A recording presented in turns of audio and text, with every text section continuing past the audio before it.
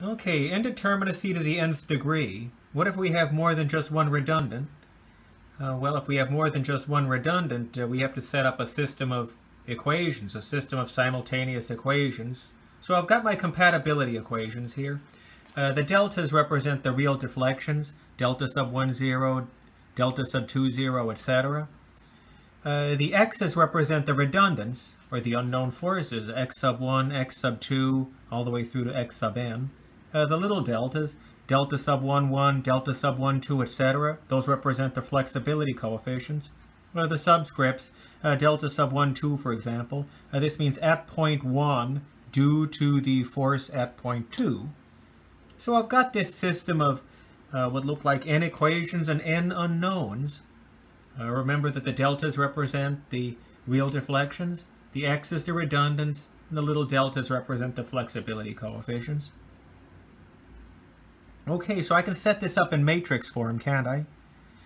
Okay, so if I set it up in matrix form, I'll have this matrix equation like so.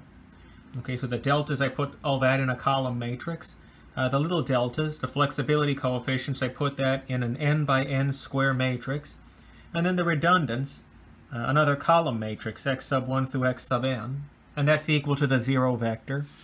Okay, so if you have a giant 0 and a little tail inside, that means the 0 vector. I can write this in a more compact form like this. Delta sub 0 plus flexibility coefficient matrix times the redundance is equal to the 0 matrix.